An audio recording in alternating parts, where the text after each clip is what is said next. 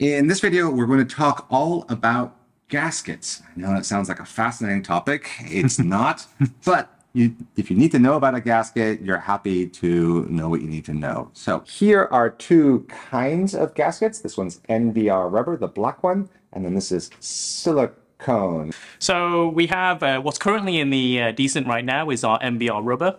And this is slightly different in the new version that we're doing, which is silicone. And they fundamentally have different properties. So the NBR, if you do have a new one or to take yours out, you'll notice it's a little bit squidgy. But the silicone one is much more sort of malleable and flexible underneath your grip.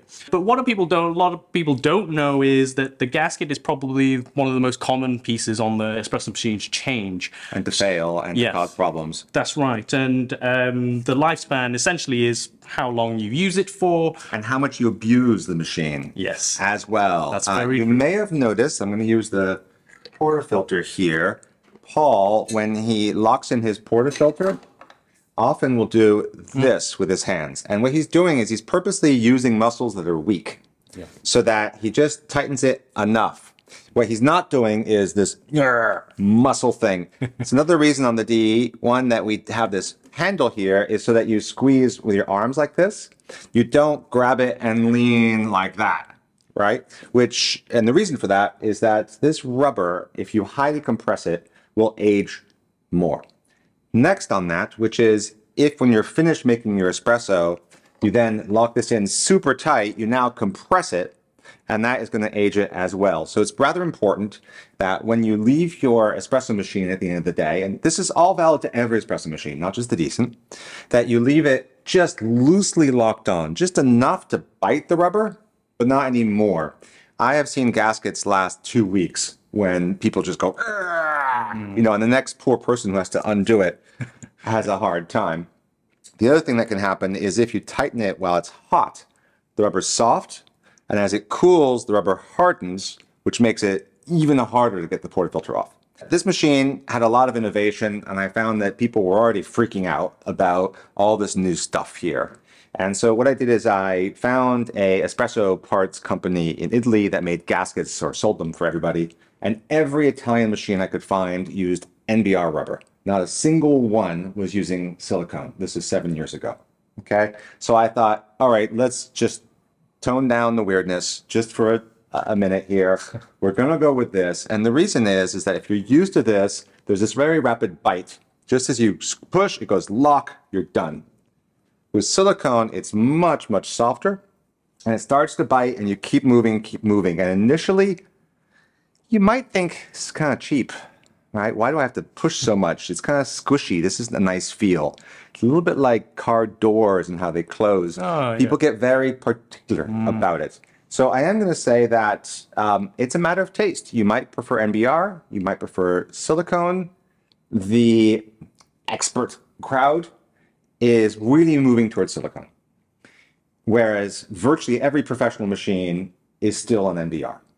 If you're not used to the properties of the gasket, you know, if you're used to using silicone, let's say, for example, and then go back to NBR, you'll find that extra motion where you feel a bit of resistance on a silicone, but then you might just give it an extra bit of push. And that's just from experience. Maybe they've done it once and they've seen a leak, so as the extractor is going, they push it through again, they see it forms a seal. That's right. As that rubber tires, if it starts to leak, and you'll see it as clear drops of water around. If you see that, that means your gasket isn't fitting right, okay? And there's kind of, I think, two main reasons for that. One, the gasket can just be getting tired, but if the gasket's pretty new, that probably isn't it. The more common thing I see is you'll see Paul, every time that he takes a portafilter, he always does this. He always wipes the top. When you're grinding, especially if you're grinding without one of these funnels, okay, you're going to have probably some coffee grounds there. If you lock in your portafilter with coffee grounds there, you basically jam them in hard into the gasket. And coffee grounds are not very watertight. So that means you have to push really hard to get a good seal with that. Now, this is a real issue. You'll notice this is black. This is a really bad color choice because it means that fairly dark coffee grounds will be invisible on it. This is actually why we picked a really light color for our own. This is the our bespoke one. This is the design we made, so that the coffee grounds, if there are any on it, really scream at you. And there's two ways to kind of repair this if you've got coffee grounds on it. One, which is the easiest, is you take a rag, you wet it down, and you basically get the little edge here, and you get it in there. That's the low-tech way. You can use a toothbrush as well. I've made a mess and get my water pick out, and I just spray until there's no more stuff coming out. Yeah. The espresso machine I had before I had this had a non-removable gasket. So once the gasket died or clogged, the machine was useless. So I went to great lengths to clean it. I don't recommend the water pick. What you can do, and Paul's the guy who led the whole thing on this, which is you can take the gasket out, clean it, and put it back in. That's so that you can get some little sort of pick device into there. When I was in the UK, I went to Boots and I bought a dental pick. And what I found is the dental pick kind of worked, but as soon as I started to grab, it was cheap and it would bend. And we went online to buy the tools that people buy for this. And what I found is that they were thicker metal. So they weren't necessarily really good metal, they just were thicker. And that meant they didn't bend, but it also made it really hard to get in on the sides. And what we found worked best was the expensive tools that dentists use, which are both thin and strong. Yeah. At that point, I think we were months on this. we went looking, you can see this, he's got actually protective ends come with this because they're sharp. They're sharp. Yeah, they're very sharp. And Paul, you ended up liking two different ends. Yeah. So that's why we have two ends there. So talk about those ends and I guess you guys are wondering why we've got two different types of end, but doing the same, job. From extensive testing, what we kind of found, and also letting other people trial out this tool, was that it is a little bit technique dependent.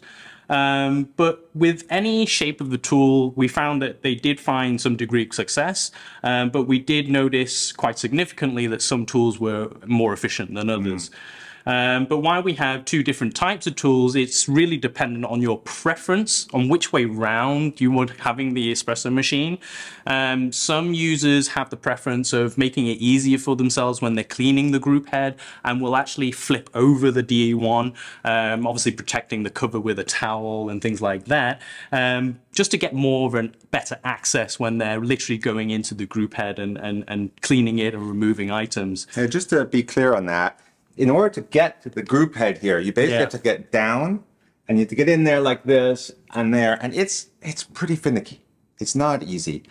If you can bear to take your espresso machine out and flip it upside down, this becomes so much easier, not least of which you usually have ceiling lights so you can actually see, but also you can bear down rather than bearing up.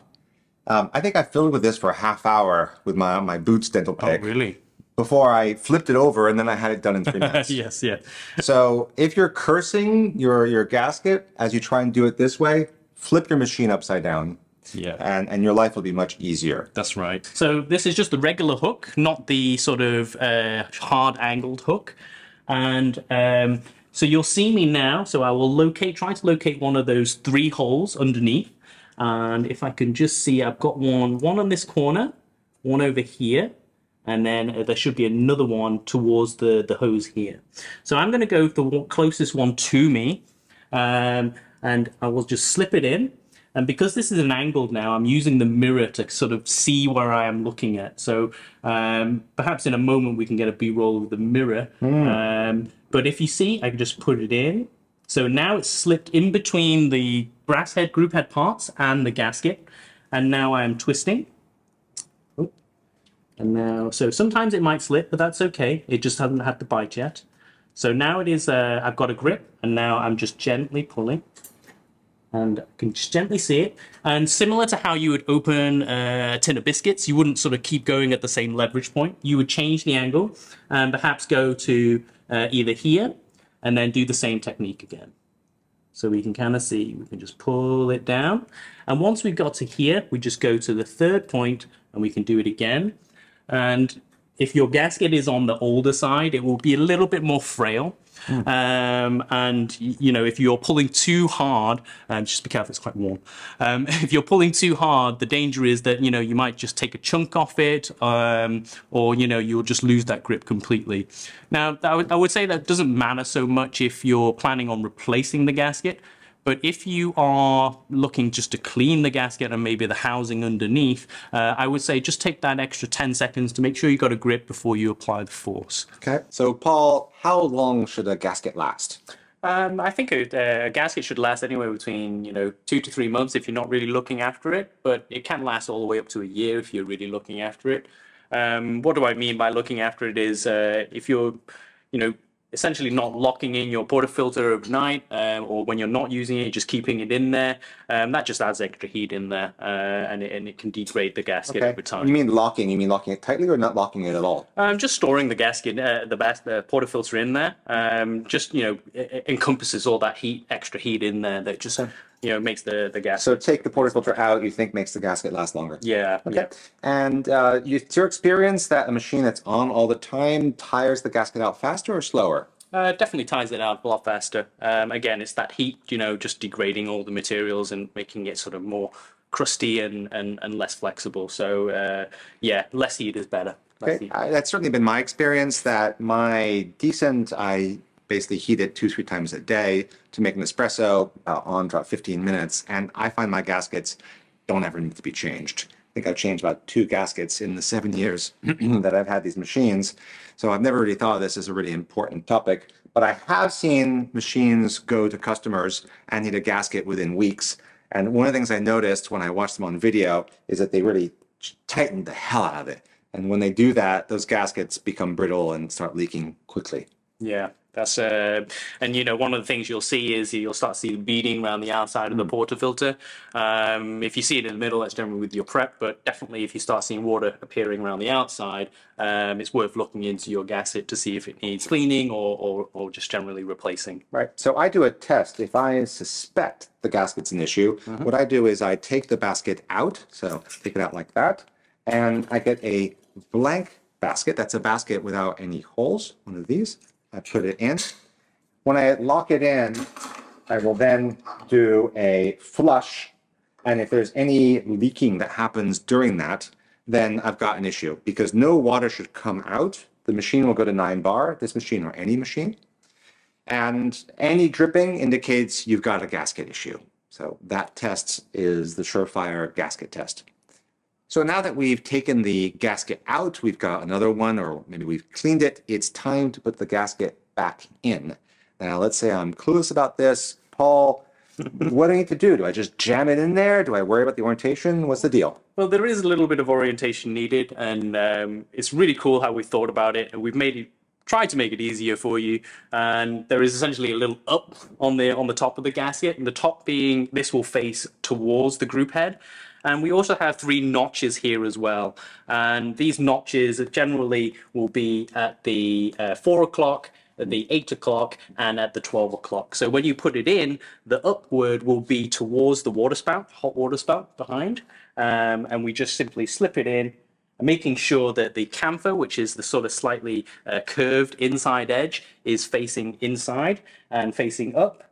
And we essentially just slip it into place and gently with your fingers, put it in, and then use the blind portafilter and basket to essentially relock it and seal it back in. And you will find that with the portafilter, it will gently push it back in, and you don't need to sort of fiddle around with your fingers or anything like that. So I've seen other people's gaskets not have the word up. So how do you know what you should do? I think that's you just generally have to look at the gasket itself. But normally the gasket will have a little chamfer on the inside, and that's it. So if you do find you are installing it and it has too much of resistance, generally you put it in the wrong way. It should just slip in quite nicely and easily. So if you are having a little bit of trouble, just double check you got it the right way round. Okay, dirty little secret on these, which is while there is an up position, if you have a bad gasket and you cannot make espresso, you've ordered it, you've got to wait a week for them to come, there's a trick. You can flip the gasket upside down and it will work for a while. It's not great, but it'll let you make espresso while you wait for the good new gasket to arrive. And one other thing is, while Paul said there are 3 marks like that, like a triangle, we install the portafilter, sorry, we install them so that one of those notches is here. And we do that so that you know where to look. But most companies don't do that. They just put the gasket in and you actually have to look for that. So don't think that that's some sort of global standard that people always have symmetry with those notches. That's just how we do things because we had to choose. So why not choose it in a way that is a little easier for you? So Paul, you mentioned using a blind basket to reseat that gasket. So why? Why not just use a normal basket? That's a really good question, and it's just to save an extra motion. So as soon as you ensure that the gasket is in place, you can just do the standard pressure test. Just press the flush button, and basically, hopefully it won't pop out. But we're just viewing and see if we've got a good seal around the outside. So as we can see, it's built up to pressure, and we've got pure dryness all the way around. So it's safe to say that the gasket is being seated properly, and it's doing its job creating a seal. So there's one other thing that I like about this test, which is, I don't know if you saw, but Paul squeezed a little bit, but not that much. And you can basically teach yourself how little you need to squeeze. So I'm just gonna like lock it in like that. Just barely. And let's see what happens.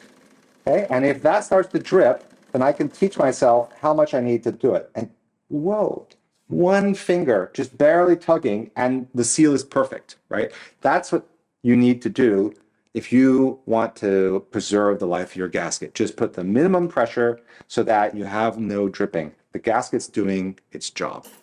Besides using a towel to get in there, I think there's some companies that sell tools for getting into that gasket and cleaning. Yeah. You've got one there, don't you? It's one right here. And it just looks like a massive toothbrush for a giant, you know. But no, it does make your life a lot easier. And, you know, you can use a toothbrush, which is very effective. But this just makes it a lot easier. And in, you know, a few motions, you put it into the gasket housing, and then you're just twizzling around. And if it is really dirty, you will notice that the inside of the brushes will start to go brown. I like to have a glass of water or warm water, just rinse it off and go again. But you know, you can use this with coffee detergent as well. Just make sure you wear gloves. Okay. And there are much fancier ones than this. Some where you actually hit flush and there's water rinsing all over the place. And all that stuff works great. So whatever you do to clean your gasket, we're happy to see you do it. I will mention that there are some portafilters that have different kind of top edges. So for example, our tea portafilter is not rounded because it's cast steel, so they couldn't do this rounded metal. And it's more prone to leak. That little sharp edge there doesn't get as good a seal. So with our tea portafilter, you have to tighten it quite a bit more. And also look out for any gunk. I've seen other baskets as well that don't have as nice a fit here and are more prone to leaking. Some of the ones that we've tested were more prone to leaking. Yeah. I'm going to address some issues that are not decent espresso specifically. There's a company named Cafe Lat that specializes in silicone gaskets. They're, I believe, red and blue. Yep. They're quite good. I would say technically not real different from ours other than being a different color. And ours are using the E61 standard. I believe they're 8.5 millimeters thick on the silicone. Our NBRs compress less. These are 7.5 millimeters. Okay. And so the decent gaskets work absolutely fine also on E61 machines. I will say that the Cafe Lat gaskets are significantly less expensive. We're not in the gasket business, but if you're buying something else from us, throw it in the shopping cart, and then there's no shipping to pay. So I very much like their gaskets as well, but since we go through thousands of them, we make our own as well, rather than using theirs. Also, I like the light gray color. Yes.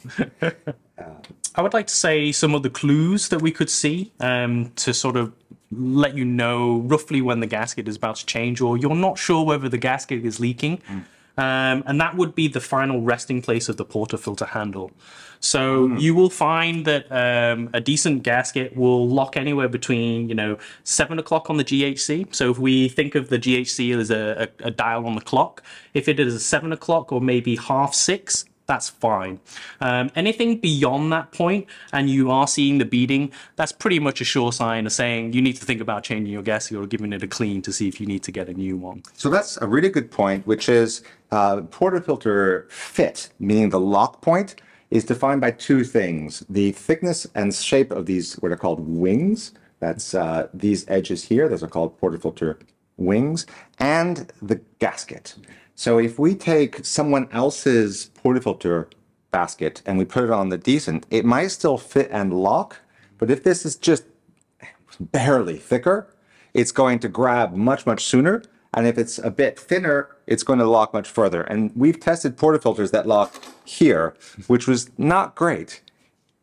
A really easy way to fix that, or basically compensate for that, is to get a thicker or a thinner gasket. So if you find that your portafilter is locking too far, it's taking too much spinning, then you want to get a gasket that's 0.5 millimeter or even 1 millimeter thicker. And the opposite is true, which is if it's locking way out here, even at risk of falling out, then you want to get a gasket that's thinner. And once again, shout out to Cafe Latte that has the whole gamut of different thicknesses. We don't. We just make them for our pilofortes, our machine. There's another issue too, which is old machines. Sometimes there are parts here inside the group head. It's called the bayonet. That's what grabs this part here. That will wear down with time. Basically, grinding back and forth over decades will slowly remove metal, so that your portafilter will, over the decades, lock further and further along on your machine. And in that case, one way to deal with that is to get a thicker gasket. That's the really cheap, simple way to deal with that. Yeah. But I'd say the most common reason people get different thicknesses gaskets is they want to buy someone else's portafilter. They just like the way it looks, and the fit is not perfect on their machine, so they fiddle with the gasket sizes. Thank you for listening to this fascinating episode all about gaskets, and hope you tune in for the next deep dive on espresso parts and technology. Thanks, Paul. Thank you very much, John.